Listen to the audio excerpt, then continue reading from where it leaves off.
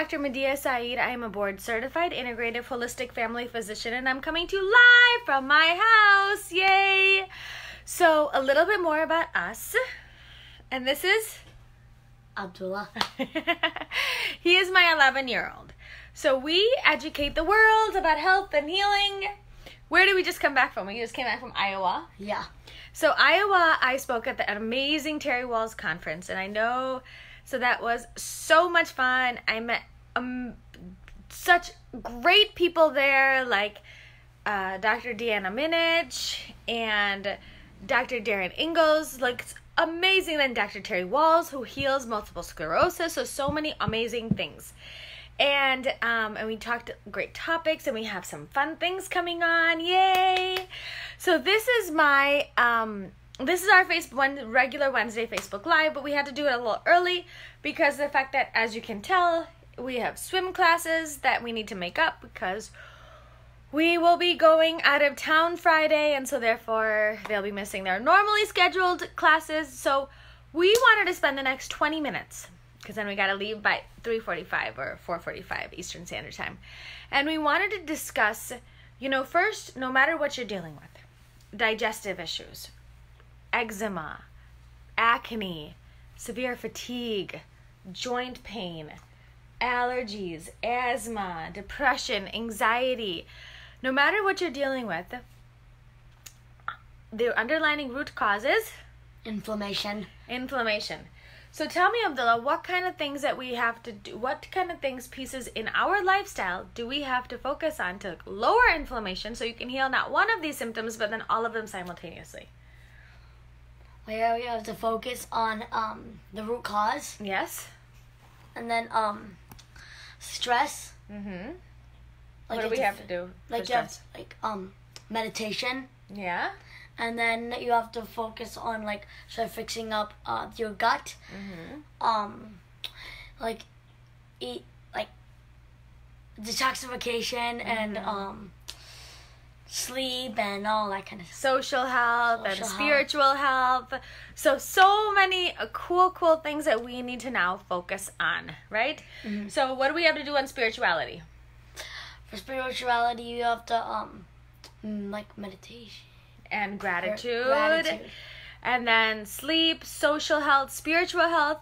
And then we have is digestive health and detoxification. If we can put our body back into balance, you can heal not one of these symptoms, but then all of them simultaneously. And that is what is so amazing. And again, all these renowned doctors, like we just came back from the Dr. Terry Wahls conference, amazing. You must go, especially if you have a chronic autoimmune disease. It's a must attend. And she has it every year. But what's so cool is that, guess what? She also focuses on these basics. And this is where just focusing on these basics, tons of vegetables, detoxification, optimizing your sleep, your social health, your spiritual health, your stress management, all of these pieces are critical to lowering inflammation. And because inflammation is the root of all these chronic conditions, guess what? When you lower inflammation, you heal not one of these symptoms, but then all of them simultaneously. Oh, I know, it's so awesome. So usually after people do that type of approach, I have them again focus on all these basics. Digestive health and detoxification, and the 4 S's: stress, sleep, social, and spiritual health. If they're still not feeling better, Abdullah, what is other things that we can start looking into? Well, you can also an exercise physiologist and yeah. So exercise, making sure that you're not, incorporating, exercise into your daily routine, and other, making sure that you have the appropriate plan for you. That's really important. And so work with a specialist. Either it's a chronic disease specialist, a functional medicine doctor. Either we can be working with a nutritionist, an exercise physiologist, like Abdullah said. So all these specialists, because you want to create a team approach. You want to make sure that you find those people that are in your ring, and that no matter what is going on, because maybe you're exercising a little bit too much, because again, too much exercise can also cause problems. So we have to figure out, so you have to go to a specialist to make sure that you are doing what best works for you and your body. Then once we've optimized all that, then we look into chronic infections. So about like 3 months is what I normally have people go on all of these basic things. And if they're still not feeling better, or there's like, for example, they're on the GAPS diet or Walls protocol and still not feeling better, and then what do? We go through and really in depth talk about could there be chronic infections. So I really wanted to go ahead and talk a little bit more because there's certain microbes that are associated with certain autoimmune conditions. And a functional medicine doctor will be able to tell you, and they'd be able to test for these microbes that can be associated with your individual condition. So could you have a chronic infection or a co-infection with one of these organisms? Depending on the type of infection, again, depending on your individual situation, the practitioner can then treat you either with like a combination of food, nutraceuticals, or pharmaceuticals, depending on what is actually going on with you. So leaky gut, remember leaky gut, stress, inflammation, and all of these factors disrupt your balance of your immune system. And as we discussed before, and you can go back through my videos to go through that in a little bit more detail, but all of these, like if your body is imbalanced with obviously leaky gut, stress, inflammatory foods, that can then disrupt the balance of your immune system and can reactivate a dormant infection or trigger an immune system. Again, a functional medicine doctor is really important to help treat that specific type of infection. And to actually defeat that infection, you have to first figure out what it is. Again, it could be bacteria, virus, fungus. All of those pieces can play a role. Woo! We got everybody here. And so could it be an overgrowth of bad bacteria? All that can be played a role and then needs to be addressed and corrected. So to defeat those infections, it's really important to combine gut healing with the right type of diet and supplements. I got a party going on here now. And so again, you need to talk to your specific doctor. So first, we're going to quickly talk about the viruses. These chronic infections can actually hide in your body as a dormant state. As a dormant state, and can become active and trigger an immune. Let's see if I can do this with this. Can actually trigger an inflammatory response. So we're going to talk about, you guys, can we all sit over here while Mama talks to everybody about infections, right? And so, Abdullah, what are the different types of viruses that can play a role? Well, some of them are herpes. Herpes 1 and 2 and even 6. 6. And then once you're infected, it can stay in your body for life. And then Abdullah, what is another one?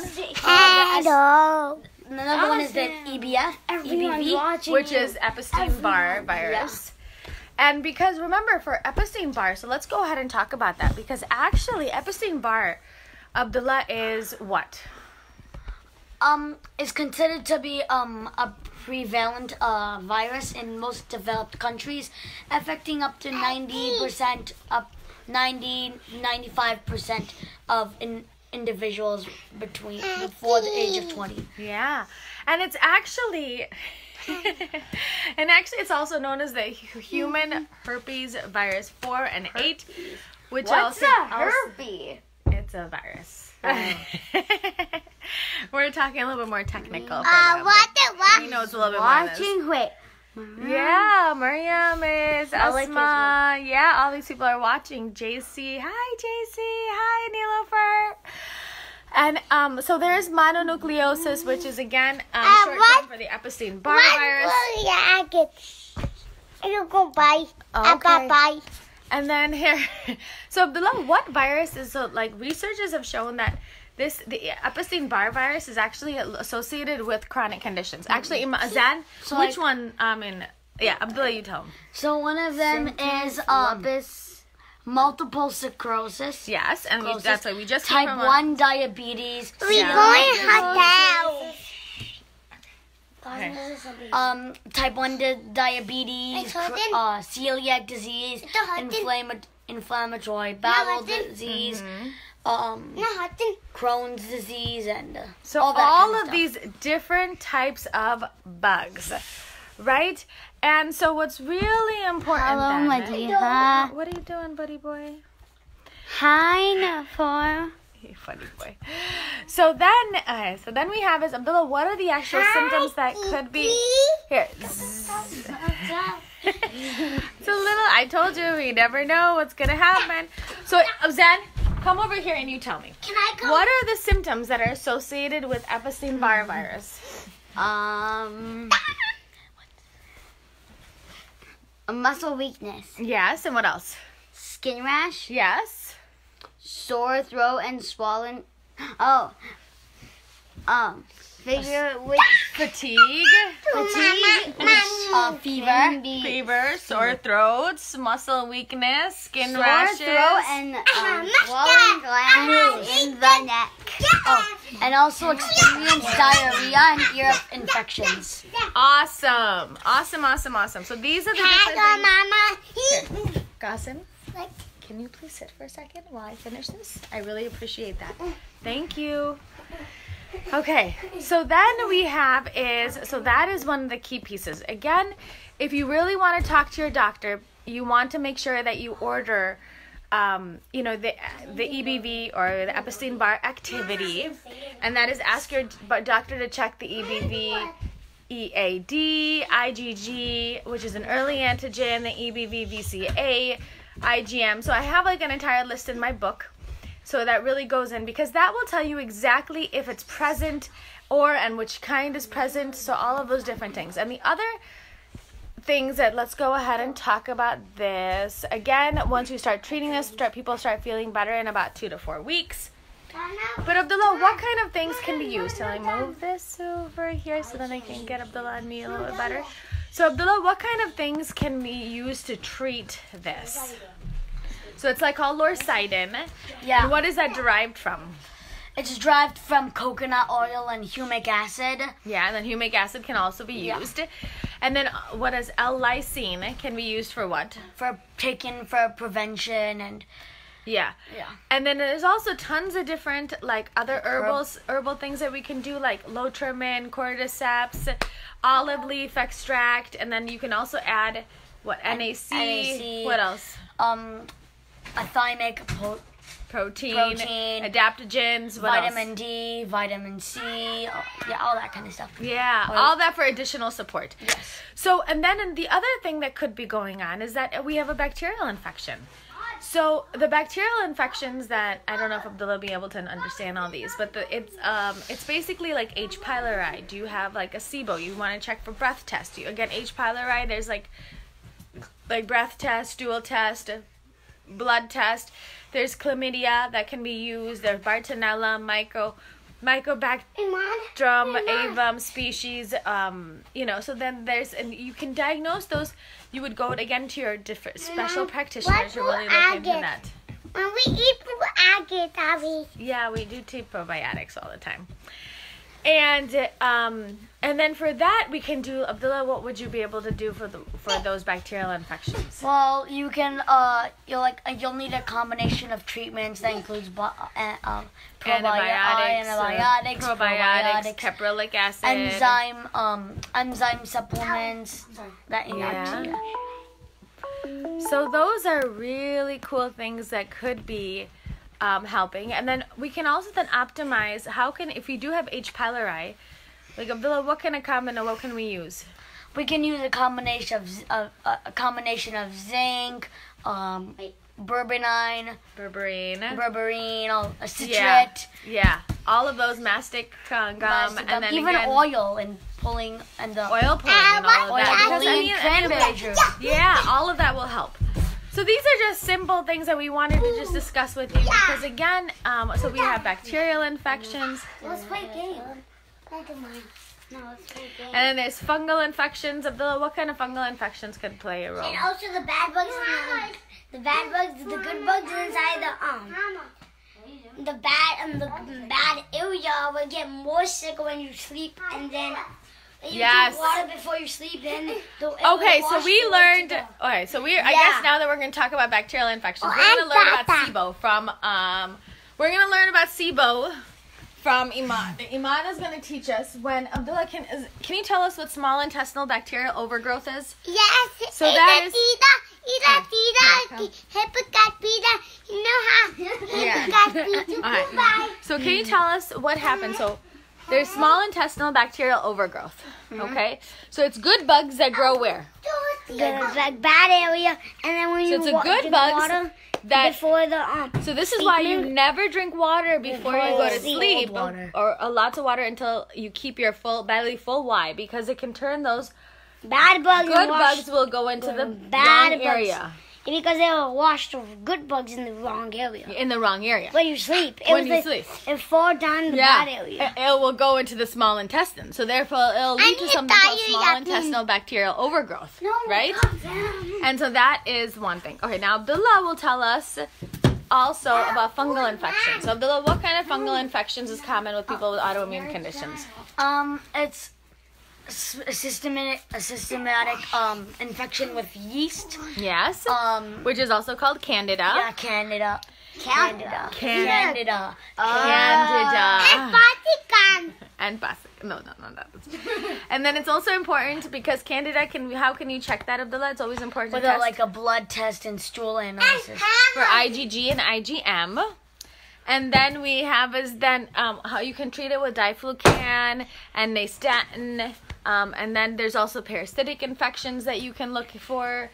Again, I mean, there's so many different things and then I have a chart in my book in the autoimmune disease section that really goes through in a little bit more detail. So that was a quick overview, and then we talked about small intestinal bacterial overgrowth, right?